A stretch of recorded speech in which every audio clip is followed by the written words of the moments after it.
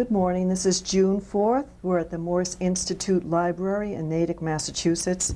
My name is Barbara Slavin. We're interviewing Mr. Fred Grasso for our Veterans Oral History Project. Good morning, Mr. Grasso. Good morning. Could you tell me what your address is? Framingham. And may I ask your Mass? And may I ask your age? 79. Wow, you look good. And your current marital status? Yes, one son. One son. Okay. And you're married? Yes. Okay. Any grandchildren? No. Okay. Where were you born? Needham, Massachusetts. Could you tell me what it was like growing up in Needham? Well, in them days, it was great, good. Everybody was friendly, we all got along, no problems. We had a good childhood, believe me. And what was your family background? My mother and father both come from Italy. And we were all born in Needham, Mass, my brothers and I and my sister. And when and where did you enter the military? I got drafted October the 22nd, 1942. And which branch did you join? I was in the United States Army. Could you tell me why you chose that branch? That's where they put me. Oh. Well, Camp Devens, that's where they sent me. Right. So you were drafted? Yes, Yeah. I was drafted. Did any of your friends or family join the military? Both my brothers were in the service. Yeah. My oldest brother was in before me, February of 42. I went in October, and my younger brother went in right after we did. The three of us at the same time in the service. Great. Different places, all Army. Yeah. My older brother's up in Anzio. Oh. My younger brother's in Normandy. They both get wounded. I was over in the Battle of the Bulge, but I did not get wounded. Oh, lucky. I was lucky. Where were you sent for basic training? Went to Camp Devens, then from there we went to Texas, California, and over in Europe. After that, I spent 22 months in the United States and 16 months in Europe. What was basic training like? It was good. We learned a lot, we did a lot, and of course you get basic training. They tell you when to eat, what to eat, when to walk, how to walk, and they train you good, and the discipline was good, and that was it.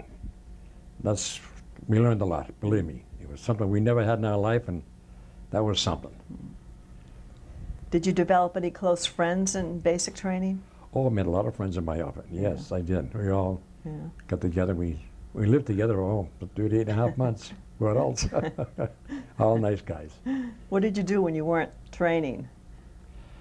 Well, went out and had some fun, enjoyed ourselves, whatever.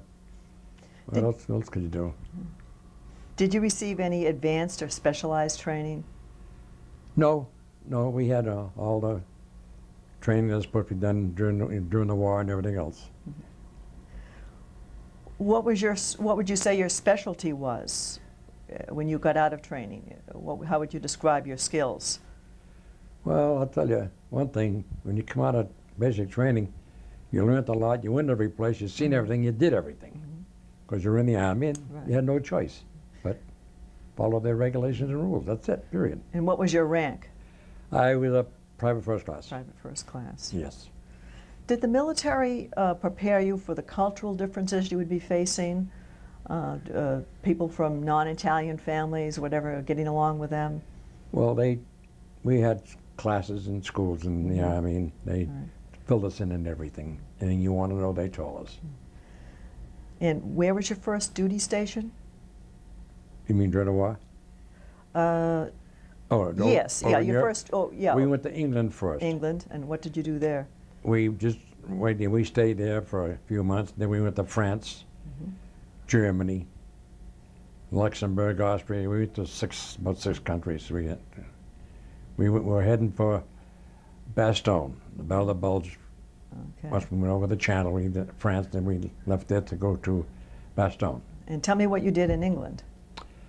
Just whatever, we just sat around, trained, and enjoyed ourselves. What else? What else is there to do in the service? You know? And how about France was your next stop? We landed in France from England. And when you say landed, do you mean you, No, we were over the English Normandy? Channel. We took the boat over the English Channel. We landed in France. And when was that? 45. Okay. We're on our way to Bastogne from France. And what was your landing in France like? Well, the same as they always do. You just get off the boat, and get, you know, in the service, and put you on the truck, and Yeah. there you go. And what happened next? We went to Bastogne. And what happened there? Well, the 101st Airborne were trapped in the Battle of the Bulge. We were one of the outfits that got them out. Then after that, we went to the Rhine River. And then from the Rhine River, we wound up in Austria, Linz, Austria. When the war ended, we liberated that concentration camp in Linz, Austria. I think it was May 8th, I believe it was, Okay. 1945. Could you tell me a little 40. bit about liberating the 101st Airborne? What that was like? They were trapped, and they lost a lot of soldiers in there. And there was a terrible war. That was terrible. It's one of the worst ones they had in the country, in the United States, and for that matter.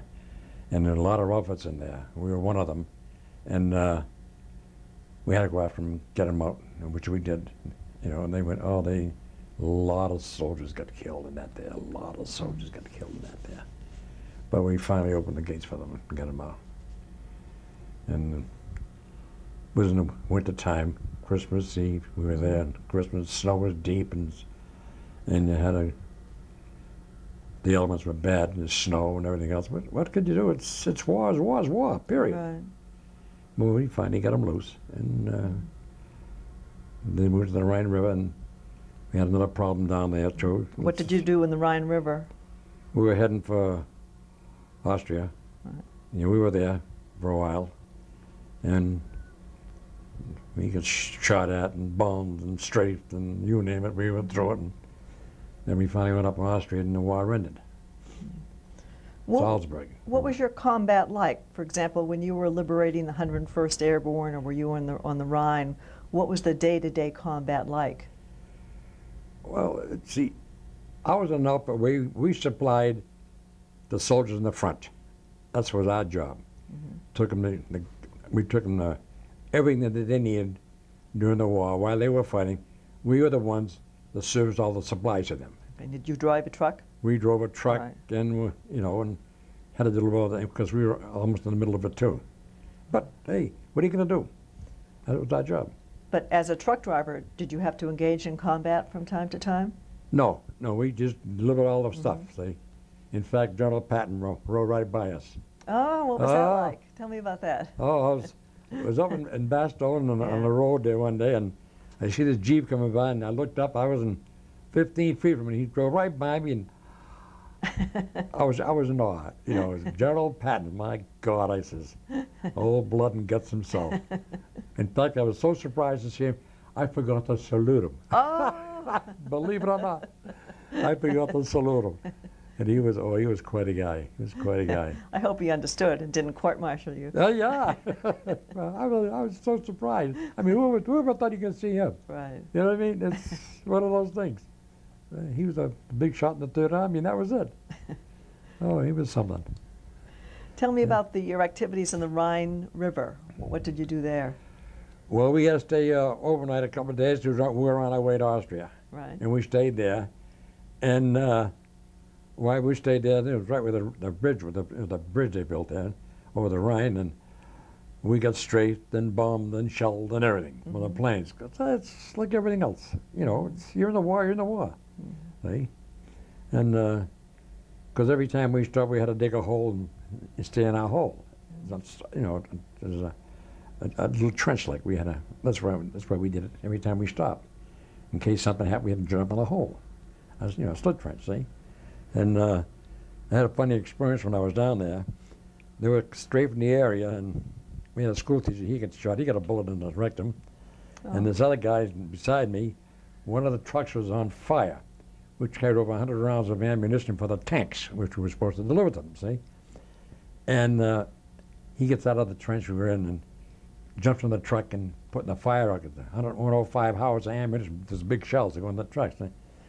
He's putting the fire out, and I'm yelling, "Get off the truck, get off the truck, it's going to blow, it's going to blow." He ran out of stuff in the fire extinguisher, see? He yelling at me. I'm yelling at him to get off the truck, and he yelling to me, "Bring me another one, bring me another one." Oh, he drove me crazy. So I finally got him another one. Brought it to him. He put the fire out. They gave him the Bronze Star for it. I said, "You son of a gun, I saved your life and you got the Bronze Star." I'll never forget that. Oh, God. Are you still in touch with him? No, I'm not.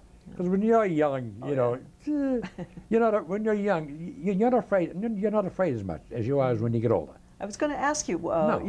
when you talk about it, you don't seem as though you were that afraid then. Well, it's something we never went through, and you had to do it, and you had to be there. Well, of course, we were scared a lot of times, but what are you going to do? War is war. Yeah. And then they passed a law, I guess, that if you're 38 years old, they discharge you if you're in the service, you know. But we were one of the young ones. We were all 20, 21, 22 years old, you know. We had never had that kind of a problem before, but when you're in the service, you were trained for it, you had to expect it, and we went through it. And it was scary, but what are you going to do? Yeah. You know, it's one of those things. Now, tell me what happened after the Rhine River. We went to Austria. Yeah. And once then the war ended, I believe it was May 8th, and we hit this concentration camp in Mauthausen. And we were the first ones to open the gates for those people. Would you repeat the name of the concentration camp? Mauthausen. Mm-hmm. The brand new camp. Eichmann was in charge of that. And when was that? In May of 45. Okay. And could you tell me what that was like, the camp? Oh, I was never so sick in all my life. They had men, women, kids in there, see? And all the Jews wore the different type of uniforms. They had them, the black and white with the stripes on them. That's how they separated the Jews from everybody else. See, the rest of the people wore whatever clothes they had. And I met this Italian guy. There's the steps going up on the top little hill, like as all the big offices and buildings were. And I met this Italian guy hopping down the steps, and I don't think he weighed 90 pounds. He was in the camp, and he told me, of course, in them days, if you hit a Jewish family during the war, you went to camp with them. You weren't supposed to do that, see? But I talked to this Italian guy, because I can speak a little Italian, and asked him what happened. He told me, he says, they took his mother and father over here and his brother and sister over here. He says, they shot my mother and father, and they shot my brother and sister.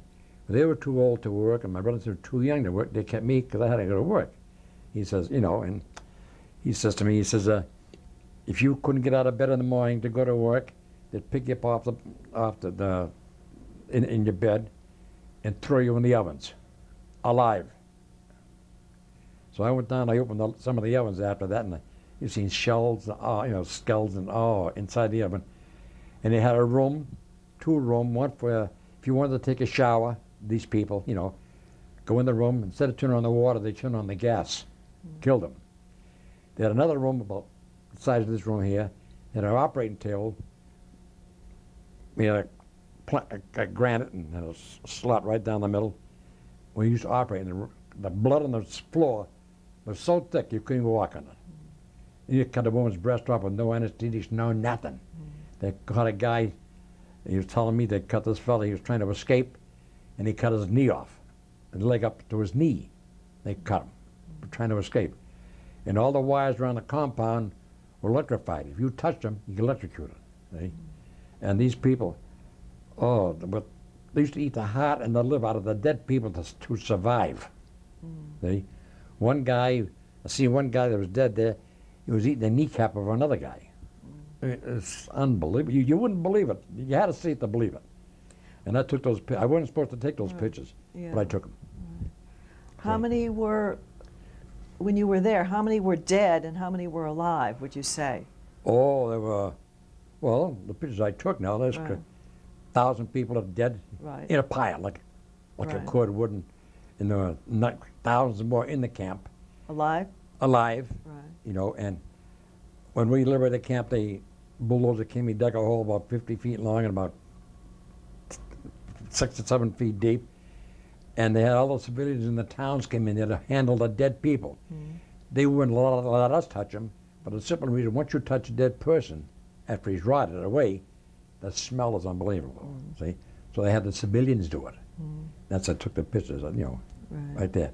And it showed what happened, see? And you had to believe it to see it. The people, it's unbelievable what they went through. God Almighty, it's something terrible. And I always said it. Get all those people to those concentration camps, regardless of who they were, send them back where they come from, and let them live for nothing, for what they went through. They deserve it. Give them everything they want. Give it to them. Because you couldn't believe what they went through. You had to see it. And that's why I took the pictures. I know, I said, if I don't take these pictures, nobody's going to believe me. And I snuck them home, the negatives, and my brother had them blown up for me. See? But it was something awful, something awful. It's like that was so, took our appetite away from us. You know, we were young. You'd never seen that kind of stuff in your life. You know, oh, God Almighty, it's unreal. I wouldn't kill a dog, let alone a person. But you see all dead animals around every place, you know, every place you go in and walk, you know, and hit by bullets and shells and bombs or whatever. And those are bad enough, you know, you know, horses and dogs and cows and cats, everything got killed. It's been away. Well, it was terrible. War was a terrible thing. What are you going to do? Look how many kids got killed during the war. Look at the Battle of the Bulge, how many soldiers got killed. Look about thousands and thousands and thousands of soldiers. But you had no choice, you had to go. What else could you do? You know, you did the best you can. Where did you go after the camp? I went to Chemensee when the war ended. We had a party. Would you repeat that? Went to where? Chemensee, Germany. Okay. In a hospital. We had a party the night before for ice cream, and we left it in these containers. We had it the next day. We all got ptomaine poison out of it. And we wound up in a hospital. Then from there I went to Cherbourg. They put me in the Yankee division, and I came home because I had enough points to get home. In them days, you had so many points, they send you home. And I come home with this Yankee division. And then we got discharged, and I went home, and it was quite an experience. Are there any other combat experiences that I've failed to ask you about? No, that was it. From the Bulge to the Rhine, and that was it. Do you remember any air support in any of your wartime activities?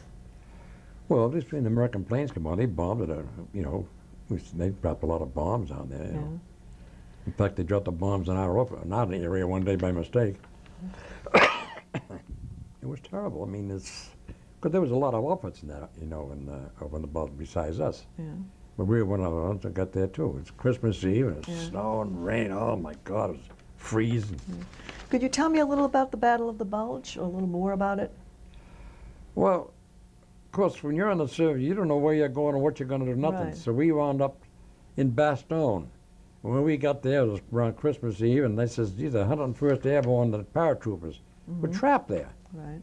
So our outfit and our tanks and GIs, and they all went in to fight to get them out.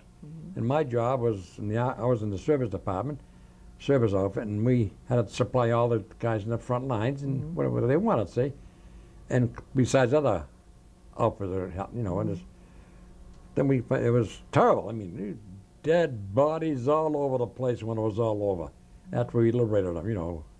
No matter where you went, you see dead GIs and dead soldiers and dead Germans. Well, they were trapped and bombed and shelled and everything was going on. And it's at midnight, say around midnight, they wouldn't let us light no cigarettes, no lights, no nothing. Because you'd see these German planes come flying over, small Cub planes coming over our area. And see if they've seen a light or a cigarette or something, a light, then they know where to bomb the area, see? And at nighttime, it was scary because you couldn't do nothing. What could you do? You can't smoke, you can't light a fire, you can't do nothing. That was it. See? But it was no picnic. But like everybody else, they all went through. All the guys went through it. My younger brother got wounded. He got the back of his head shot off. he was a forward observer over there, and his lieutenant, he carried a radio on his back, and the lieutenant, they went ahead of all the GIs so they can tell them where to bomb, land the shells and all that there. And he got killed. My brother got alive. He had the whole back of his head shot off. I met him. In fact, when I was in England, they transferred to the hospital in England, and I didn't know this. And I got a call that he was in Devizes, England, 25 miles away from me, in the hospital, wounded. And I never knew that, because he seen that patch. We had 11 diamond patch on our shoulder, and he gets seen the patch in one of the hospitals, and he asked the guy where we were located, and he told him, and he called me up. I went up, I seen him. And he got wounded bad, and in fact, it was Thanksgiving. I took him down my upper. We had Thanksgiving dinner together. I took him back home, and then in December we went over the my older brother's up in Anzio. He got wounded also, and well, my poor mother was going crazy, But that's what are you going to do? Yeah. That's life. Could you tell me in the Battle of the Bulge what the weather was like? Cold, snow. I must have got about snow about 2-3 feet deep. We had to sleep in the holes, and we had to dig, and where else could you sleep? And some of the guys, you wake up, you're covered with snow in the hole. It was, that's the way it happens. Do you feel that your officers gave you good leadership? Oh yeah, we had good officers. Yeah, we had good officers. Yeah, but what are you going to do? They told us what to do, and we did it. Period. That was it.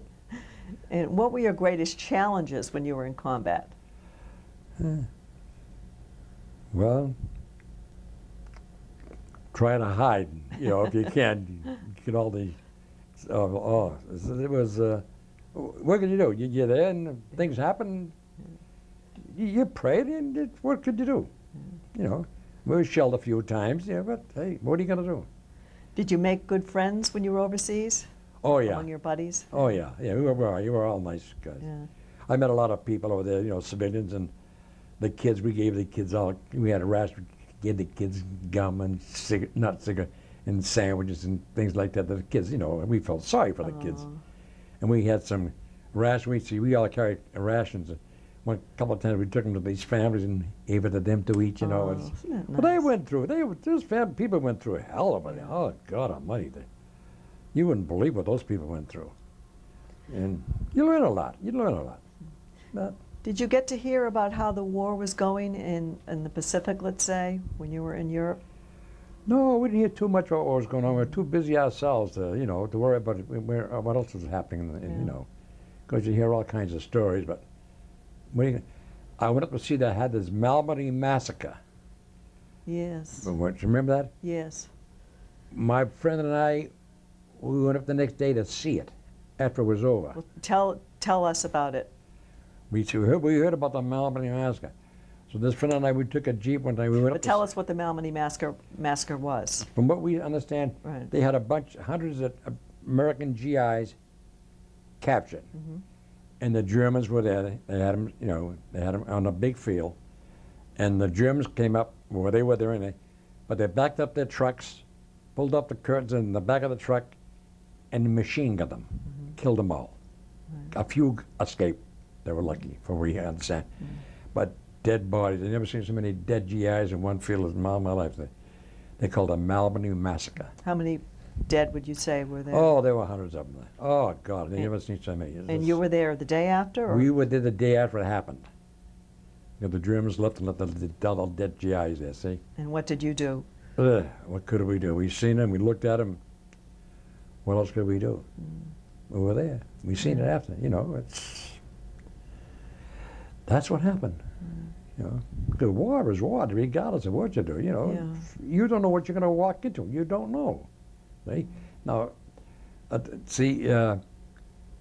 before you go to any town while during the war, if they had white curtains on the windows, that means there were no Germans in the town. But there was nothing on the windows or on the buildings. That means there were Germans in the town. So we were going through one time, and we're up on the hill looking down, and they were strafing and bombing the area because the Germans were in the town. And while we were watching them from the hill, we had some of the GIs in our tanks were falling over, dead. Come to find out, Hitler had those Hitler Youths up on the hill. Oh. 12, 13, 14-year-old kids shooting at the GIs. And they were killing them. And we saw them, we caught them. Caught one of them. He must have been about 14, maybe 13, 14 years old. He's one of the guys, they used to shoot the Germans. They used to shoot the GIs, see? So we took him in this house we stayed in, and we put his hands on the table like that. And one of the guys were going to make off, he was going to cut off his fingers, right? And we looked at this kid, figuring he was going to scream and cry, and yeah, right? He didn't bat an eyelash.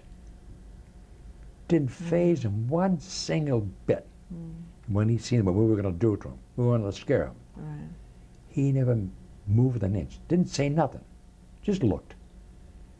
You know yourself, if you're going to cut off your fingers, right. You're going to scream and cry and, did nothing. He was trained that way. Right. See? They were trained that way. You come to Hitler Youths. See? And the SS troopers are the worst ones of the German army. They're the worst ones. They're the ones that went to, like you go to West Point over here, those SS troopers trained different than the regular troopers, see? And they didn't see much of the combat that the regular people did. We had a German prisoner. He escaped from the Russian front to be captured by the Americans, because the Russians didn't believe in taking prisoners. Oh. In fact, we met a Russian girl up in Bastogne, the Battle of the Bulge, a big woman. She must have been about 5 or 6 feet tall. She must have been about 200 pounds with a machine. She was a gorilla. Oh my God, if we ever take a look at her, it'll scare you. So this kid was a young guy, and we kept talking to him and all that baloney, and I'm going to put him in the camp, and we met the Russians, and the Russians begged us, gimme, gimme, gimme. They wanted the prisoner. We said, nah, get out, get away from us. We got him, right? Begging us that he wanted that prisoner, a young guy. Go ahead, we gave him to him. That was the biggest mistake we ever made in our life. Why? Oh, unbelievable. You talk about the Russians. Didn't like the German prisoners. Took him behind a barn, whacked him across the face with a board, cut off his testicles, stuck him in his mouth, and left him there. Oh! I said, what's the matter with these people? Yeah, that's how they were, the Russians. They didn't, they fought a war. They fought. They didn't care. I don't think they believed in taking prisoners anyway. Yeah. That's how they were. And that was the end of that. He said, no more. He says, oh, bad enough to, the kid got captured. Because, these Germans, they put them in these camps and they treat them like they're prisoners. Russians, I guess they don't believe in prisoners. They'd kill them. They didn't care. Oh, terrible. But, hey, that's war. What are you going to do? Yeah. Do you feel that you were properly equipped to do what you had to do? Oh, yeah. We had no problem. We had all the equipment we wanted. And your weapons? Weapons? They were fine? In fact, we used to, at nighttime, we were in training. We had to go in a room that was dark and put the lights on. We had to take the gun apart and put it back again in the dark. In the event you were in battle or sometime, you didn't know how to, if your gun jammed or whatever happened, you knew what was wrong with it, you'd take it apart, see? Then we went through these gas chambers also. They took us. We'd go in these gas chambers, walk through and get a taste of gas and all that stuff there, see? Well, we had good training. And then we had we had wires about 3 feet off the ground, and we had to crawl under the wire while they shot with a machine gun bullets over our head in the event that you don't get up and look. You get hit in the head, see? That's the training. We got a beautiful training, believe me. Could you explain the part about gas chambers? I didn't quite understand you. Well, they figured in the event that you capture, they were going to gas you. They wanted to know they wanted to tell you how you were going to go through it. So they put us in the gas chamber, and they turned on the gas just enough so we could smell it and get out. Oh, okay. That was it. Okay. Gives you an idea. See, it was that's what they trained us for. We had one of the best trainings you'd ever think. Believe me when I tell you. Yeah. Because they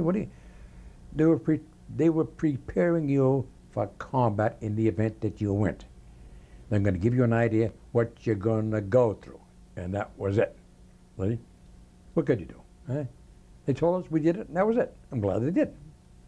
Did you see any troops from other countries, our allies, like the British or the Canadians?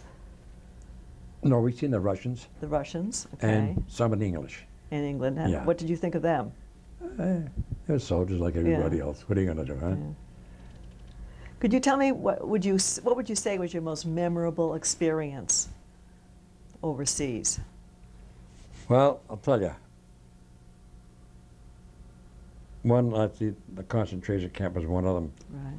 That's something I'll never forget in my life. And during combat and the Battle of the Bulge and you know, all that stuff there, that's about all of it.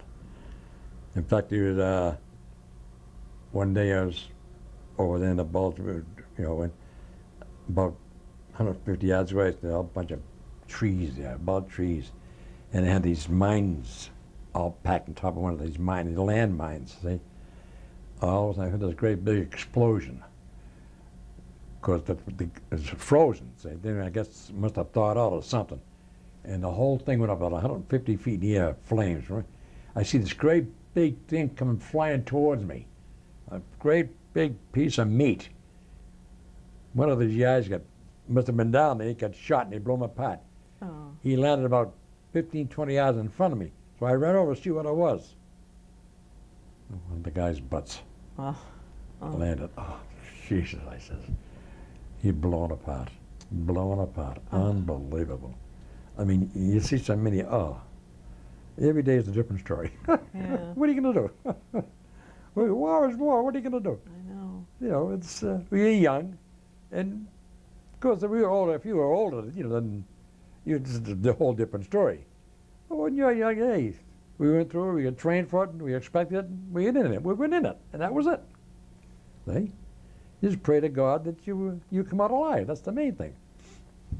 It's probably not an appropriate question to ask, but was there any experience that you would call your most humorous experience over there? You mean during the war? Yeah, anything that you look back on and say that's got to have been a funny incident? Oh, before we went to the war, we Yeah. stayed in France there on the way, and we went through this little village, and meet all kinds of girls. Oh, everybody, you know, all the GIs. Look for women. What do you expect, for God's sake? It was a zone where all the prostitutes were. It's Yeah. one of those things. You know what I mean? What are you gonna do? But you know, they say you read a book about different countries, you learn more by traveling than you know and learn in a book. Because you're there, you see it, all the people. Now we had to stay, while we were over in Europe, we had to stay in these houses, and we took over some of the houses. We had to live in the houses. And every day, the people who used to own the house, they come by with a bucket of water and soap, wash the sidewalks. Wow. You wouldn't believe it. And if a horse was going down the street, he made a mistake, they had to shovel it right up all the time, see? And then we had roadblocks at the end of every town. And every time, every vehicle you had to stop and check them out to make sure it was, you know, GI, see? And I'll tell you one thing, the black fellas had a better time than we did. Why is that? See? Oh, I'll tell you. They had all their women Yeah. in England, France, Germany, more than we did. Because they all worked in quartermaster. They all what? Worked for the quartermaster. Yeah. Supplies. Oh. And they had all the supplies they wanted. Oh. You understand? We had a bar of chocolate. We'd get a girl, here in a bar of chocolate, come with me. He'd give him $5. And all the girls loved them for the simple reason they got more than what we get. Right. It was only natural during the war, you know. Yeah. And, well, they had it made over there, believe me when I tell you. Now, how did you have a chance to socialize with black soldiers? Do you remember? Yeah, Or were we've they seen a few of them. But were you still probably segregated? Well, see, they had their own camps. Right. We had our own camps. Yeah. You meet them in town, Yeah. different places. Because down south, they had it tough down south in them days. Yeah. Because the southern people didn't care for blacks. Right. See? Not like it is today. They had their own places to go. If you got on a bus, the back seat was full, and they wouldn't stop and pick you up. Yeah. You know, and they had their own bathrooms, their own place they had to go into. It's a whole different ball game in them days. The black, they went through hell. I'll tell these black people did, but down south. Today it's a whole different ball game. But in them days, it was tough. They had their own camp. See? And we had our own camp. And the WACs had their own camp. Right. Today, everybody mixed together. Women, men, and they all get the same uniforms. Those are camouflage uniforms. We had them in them days. Yeah. When you're in the combat, that's what they give, those camouflage uniforms. Because we had our own clothes, during the war, the khakis in the summertime and the dress uniforms, and in the wintertime it was beautiful. It was nice. Not today. They walk around with, and it's a lot different. The service today is a heck of a lot different than we were. If you got killed in the service, you had an insurance of $10,000. Your folks got. Today, I understand, is $250,000. See? And everything has changed. Now they go to school, they get $50,000 for going to college, don't they? Huh? A lot. They get a lot of money, see? Being in the service today is a good deal today. They make big money. We were getting $50 a month. That was a lot of money. I was sending home $35 a month. I was sending home. $50 a month. I used to work over in Edom in the knitting factory. I've been making $12 a week. We were getting $50 a month. Oh, that's a lot of money, compared to them days. But today, these GIs today, I understand they can live off the base if they want to, get their own apartments. Oh, what a life they got. It's one of the best deals in the world. I mean, the kid that joined the service, he's crazy. Yeah. Go to college free?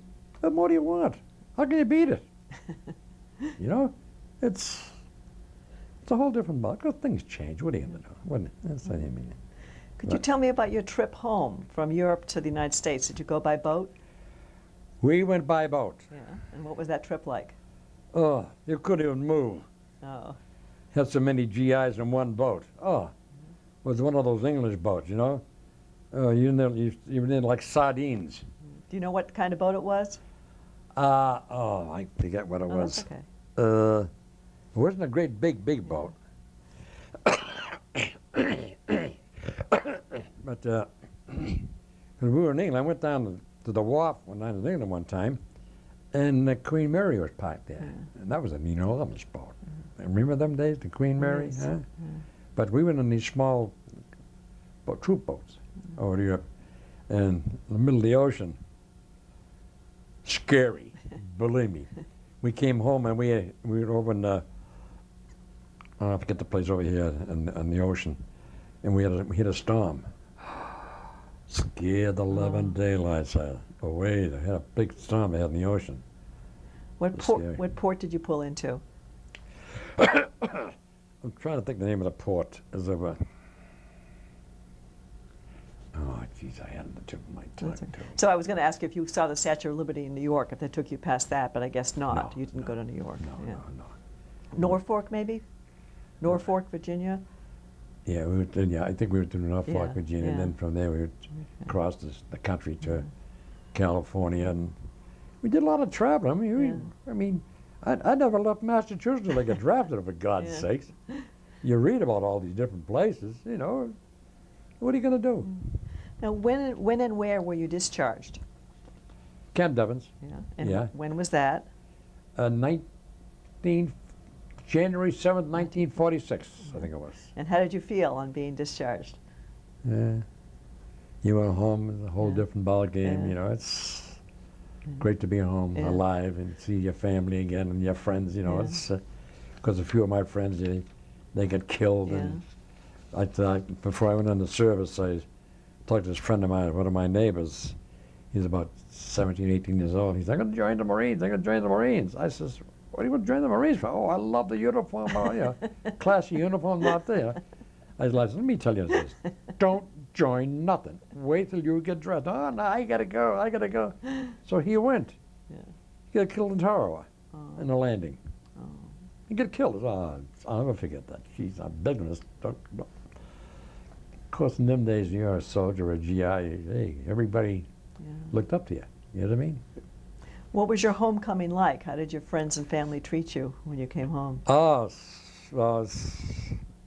my mother and father were so happy, and all my friends and cousins and uncles and aunts, big deal, happy. And they gave us money and treated us like we were God, I guess. Yeah. But of course, in them days, a whole different ball game, you know. But what are you going to do? How important was, for you, was serving in the military? Well, I'll do this right here. In fact, when I was doing basic training in Camp Polk, Louisiana, my left leg gave me a lot of problems. I had blisters all over, and they wanted to discharge me. And I says, no, I'm staying in the Army. But I look at this right here. If they draft you in the Army, go. It's your duty to go. It's your country to go. And that was it. And I'm glad, you know, I wasn't glad I got drafted, but I was happy that I got drafted because my brother went first, and me, and then my other brother, and all my friends went in, and one by one, they're all disappearing, you know, being drafted on the service. And I didn't want to be home. I didn't want to be called up for ref, you know, but I was happy. I mean, I enjoyed it, believe me. It's quite an experience, because when you're young, you know, and when I first got drafted on basic training, and, you know, you're telling me what to do, and all the time, you know, you think, hey, my sergeant got me one day, I refused to do something, he says, you gotta do it. He put me on KP for a week. I mean, you learned. You learn. And the training they give you, they're the boss, not you. They're the boss. They tell you when to walk, how to walk, where to walk, when to sleep, when to go to bed, when to get up. Your body don't belong to you. They tell you everything, and you better pay attention, because if you don't, you are looking for trouble. Well, how do you think the serving in the Army affected the rest of your life? It taught me a lot. Yeah. It taught you learn a lot. Believe me, you learn a lot. You learn about people, how they live, what they do, all about traveling. You really learn. Like I said, you learn more by traveling and going every place than you do by reading. See, and that's quite an experience. See? That's it. It's every state, every town, every country is different. See, like you come from Massachusetts, New York, California, different than us. You know, everything is different. It's a whole different ballgame, no matter what you do. See? But you learn a lot. It's quite an experience, and because when you're young, you enjoy it. Yeah.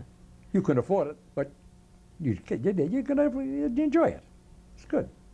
You mentioned that you received a good homecoming. Yeah. And I'm wondering how you feel about the difference in homecoming you received versus the Vietnam veterans and the type of homecoming they received. Well, in the first place, that war was useless to begin with, my opinion. See, and those guys, what they went through, they should never have gone through what they did, the Vietnam War, or the other war they had to. It's I can't understand it. This country here, and then this country is a bigger fool in the world. This country is. They don't stop and realize what these GIs went through. They go over and they visit them now. They go to China. They go to Japan. Look at Japan. They bombed Pearl Harbor, right? Now they own it. I mean, where do you draw the line? For God's sakes, come on. How many GIs get killed over there? And they go over there and visit them and help them. Leave them where they are. Never bother them at all for what they did to us. Look at all the GIs we get killed in that kind of. Look at the woman, the 5 Sullivan brothers. I'll never forget them. They all got killed together in a boat, which they changed the rules now. You can't. 2 people can't go together, you know, in the same outfit. The mother must have went crazy. I mean, come on, for God's sakes. And they praise those people. Let them stay where they are. Now they come and go here and they own this country. Yeah, forget it. I was disgusted when I'm telling you this. It isn't right. May I ask you, did you join the reserves when you returned? No, I did not. Okay. No. Or any veterans organizations? I belonged to the VFW. Yeah. In Needham. I belonged to them. All my friends. And did you ever take advantage of veterans benefits, as going to school, or the GI Bill, or insurance? No, I didn't. I tried to go to college when I come out through the GI Bill, and you had to be a disabled veteran at the time. Oh, really? Yes. Yeah. And I wasn't disabled at the time, but I did get a disability later on. Yeah. By that time, I forget it. Yeah. In them days, it was a whole different ballgame. Them days, they had all these rules and please. Today it's different, altogether different today. But hey, what are you gonna do? Is there one thought or memory you'd like to share with people watching this tape about something you'd like to pass on to them? Well, like I made a tape for 2 years ago for all the kids in school. The trouble today is, today it's all different than the day we were growing up. When we were growing up, everybody was friendly with everybody.